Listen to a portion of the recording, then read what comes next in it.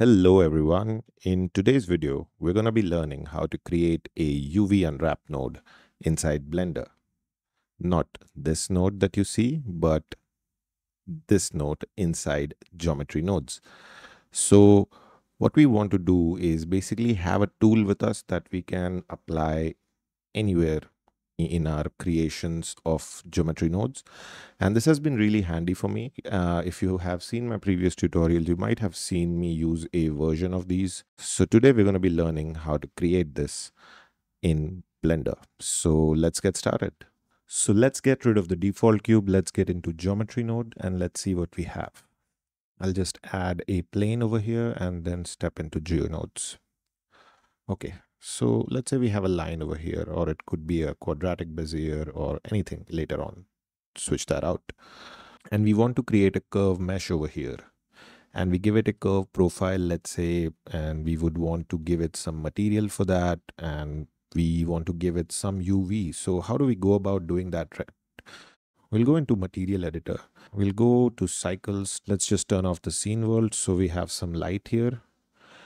And we go to material editor, let's say shader editor. Now we want to create a material for it to give it a set material, right? And let's just call it UV test. We'll add a attribute node instead of the UV node because UV does not exist. If we switch this to object mode, we will see the color grid, but it's all wrong. So how do we fix that? So for that, we will delete this texture coordinate and we will add a attribute node over here, connect the vector. Now we come back to geometry nodes, and in here, let me make some space. So here we need to add some nodes. What we want to add is first of all a capture attribute node here. And then a curve to mesh we can add, and then we can add a store named attribute, change this to vector. What we want to do is to store information from the surface onto something, and that something would be a vector represented by combine XYZ. And on the attribute that we want to capture is the spline parameter. And we connect the factor over here. Now what spline parameter is actually, if we just visualize this line we have, it's a straight line. It has 2 points. 0 is here at the bottom and 1 is over here at the top. If we resample it, that is, if we add more points, it will go like 0, 1, 2, 3, and so. It's based on the index, which is the number of points lined up. Now for the curve circle, we want to capture the same parameter. So if we plug the circle into the viewer, we'll see a black circle over here. I can go select this and then it'll be highlighted. So for the circle, it's the same logic. And in fact, you can view this property. If you want to view these points, you can connect a index value node and then go into the settings and turn on the attribute text. So you can see that the index is going from 0, 1, 2, 3, 4, 5, 6 up to 31 points because that's how much we have given it, 32. 0 is one of them. So it's the same thing. Now we've captured this spline parameter for both the curves, which is the points. Then we plug this into the X. This will be based on the X to the curve. We are giving a profile and we plug the profile itself into the circle. And now we can type UV over here and you'll immediately see that something has changed. Now it's all stretched and sometimes we have to kind of fix this from the attributes. Probably can get fixed if we change this to face corner, I think. Now these things do give error up here. And if you want to fill the curve, I will give you a different way later on to capture the UV. And that applies to pretty much any mesh that at least I've tried in my testing. But more or less you have the UV now. Except there is one error, and this is happening because of the nature of a circle. A circle is kind of sending back points to the start. It went from 0 to 31 over here. And if we connect this to if we connect this to a viewer and then to an index node over here, we can see that it's going from 0, 1, 2, 3, 4, and it's coming back to 31 and it finishes the 32 points. But it is using an imaginary face or a imaginary line initially, and then it's extruded into a face when we go curve to mesh. Now that imaginary line creates an entire face and it's kind of crushing the information on that face. So we have to find a way to fix that. Now there is one easy way to fix this, which is that instead of the circle, what we have to do is we remove the circle and we add a spiral over here, which is something that doesn't close on its own by the software, right? It's just a set of points. Let's connect this spiral. We want that to be on the same radius on the start and the finish, and we want to have it 0 height. So it's a circle now, and let's change the rotation to 1. So you can see that 0 is coinciding with 32 now. And this time it is actually generating 32 points because it's not closing the circle with an imaginary line. We might choose to reduce the rotation, and then still it has to give us the exact number of points we asked for. So this might work out in your case if your structure is something which doesn't require extrusion. But if you want to do something which is like a vine, like a natural kind of or like a procedural material, then you might want to kind of adjust the angles and the size to get the matching right at the corners. Okay, so now we have the UV, but we are getting this from a spiral, right? How do we make this work with a circle? So what we need to do is somehow make point 31 move one position to the right. Let's try to shift this point first. So we'll get set position over here, and actually let me just simplify this for you a little bit so that all the lines don't confuse. And we'll feed this one here. Okay, and we'll actually take a different view and connect this here, the index here, and now we can switch between the top and bottom view, what we had previously and what we have now. What we want to do is give it a position, but a position of what? We want to give it a position of index 0 in this point. So we'll once again, let me bring the index down. We'll take a sample index node. We want to go vector on the position of what? Index 0. So you plug this point here, and I don't think we have changed anything. Oh, we have plugged it in the selection. We have to plug it in here. And for now, we have kind of fixed it, but how? By moving one of the points there. But this ends up stretching the whole thing. So let me make some space here. So I'll disconnect this, go back to what we had here. We want to add one point and shift this last face. So for that, we have to add 1 point first, right?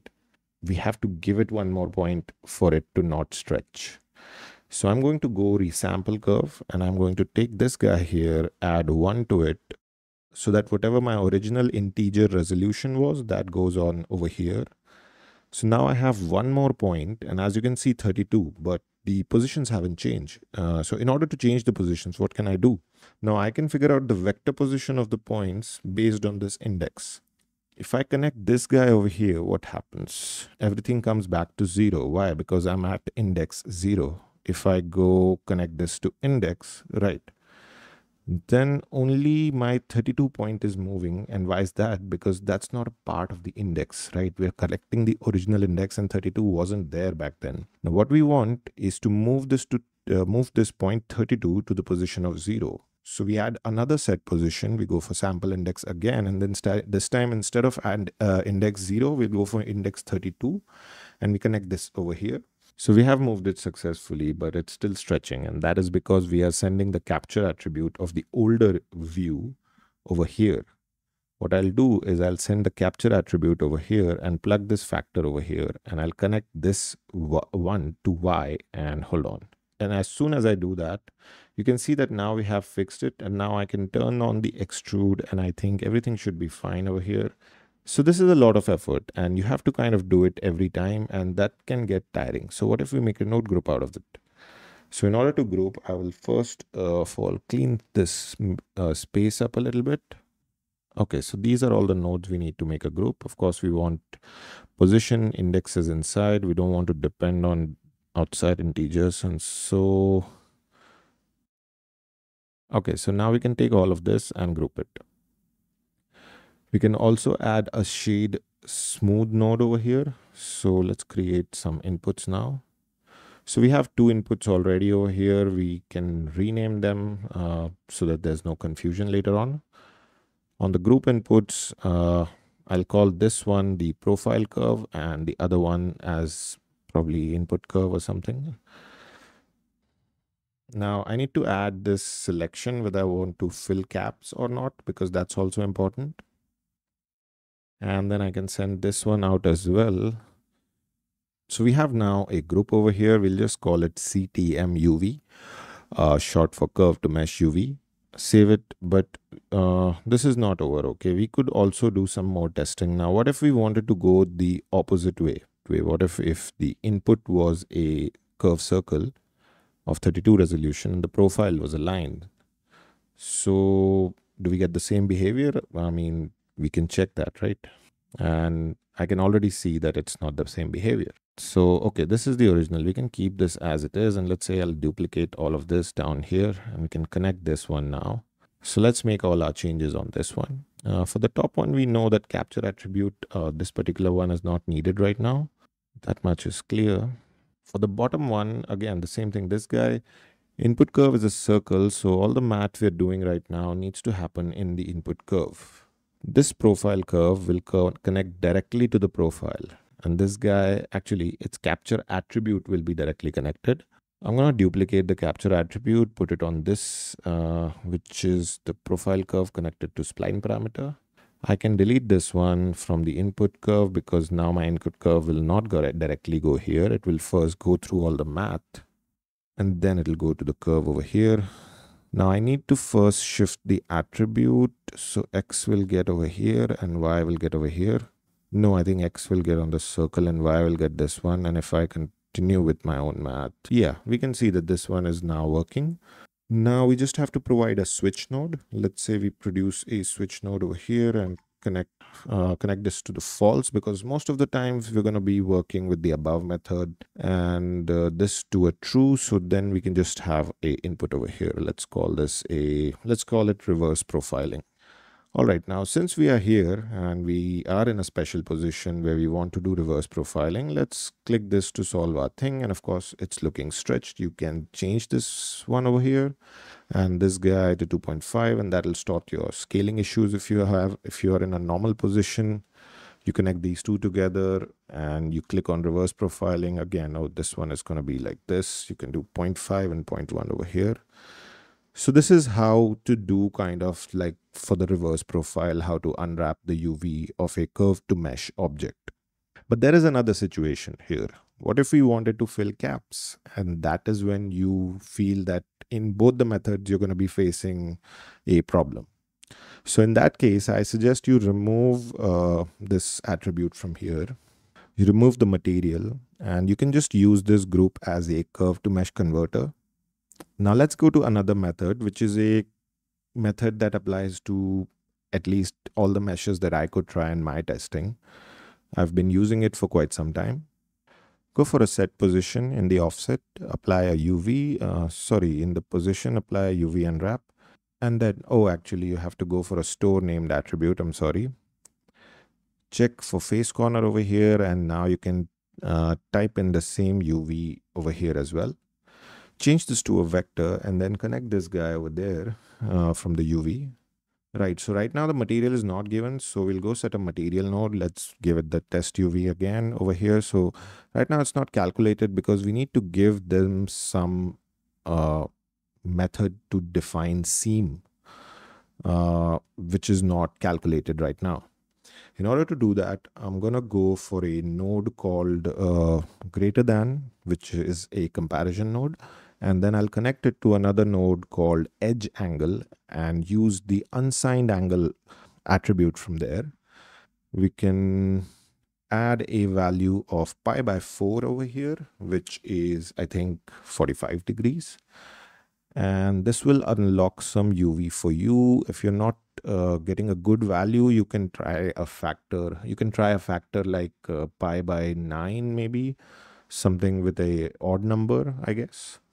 Just try for different angles below 45, I would say. Even 90-degree works in very like strange cases, but most of the times this will unlock a working UV for you. And this applies to every mesh. But if you're going for a non-fill cap method, then going for the CTM method is better. Okay, so now we can give it some inputs. We can call this group signed UV, and okay, so now we have our two node setups. But what if we want to take this whole thing one step further? We can just make one node out of them. We can go Command G or Control G. And now we have two situations over here, three situations actually. First is a situation where we are just using our CTM just for profiling, right? We don't want to use it for making a UV. So in that case, we would need the fill caps, we would need the UV, we would need all the materials. Then there's another situation. Let's move it up here. In this situation, we don't need this. Our job is getting done just with this one, right? So whatever we feed here, whatever we get from here is going to be the final output. So we'll need a different kind of switch now. I'll get a menu switch over here. In this one, I can edit the names of the items. For this one, again, we're gonna actually not need all this. We're gonna just need a signed UV group over here that we just created. We're gonna connect this over here. This is for when you want to plug a mesh in. So then I'm gonna actually add one more input over here. So this is gonna be mesh. And then finally, I will take this input out here, but I'll send it at the very top. So this menu, we can rename it and we can plug this one to the output. Now we have a single group. We'll call it UV Unwrap. Oh, by the way, we forgot something. Connect this to the material, this to the shade smooth, and this to the UV. Or we could just bring this again over here. Make straight connections. That's always better. So now I believe we have finished with this and we are good to go. Let's say we want to go for CTM plus signed because we want to go for caps. We don't want caps, so we can go for a simple CTM. If we have a mesh like a cube, then we can connect that here and we can go for signed UV. So that'll be for the cube, but for that we'll have to, oh, actually we have to change this also for that. Yeah, so now it's fine. So yeah, that's the group. Either you can use them at once or you can split them apart and use them as two different groups, signed UVs. And I mean, if you have seen my previous tutorials, you have been seeing me using these two individual nodes, CTM and signed UVs. So this time I kind of just explained the process to you. So like, for example, this is one of the projects where I've used this for leaves, for this kind of a canopy roof, then for baskets of flowers, and for flat surfaces, for edges. Even for this one, this bending railing. Of course, some of the grains are too fine. I need to work on that. So this is it for this video. If you enjoy my content, then follow me for more. I'm going to be dropping another long tutorial on geometry nodes, probably by Monday or Tuesday. I'll try it for the weekend, but there's just a lot to edit. In any case, this has been fun. Thank you so much for watching, and I'll see you guys later.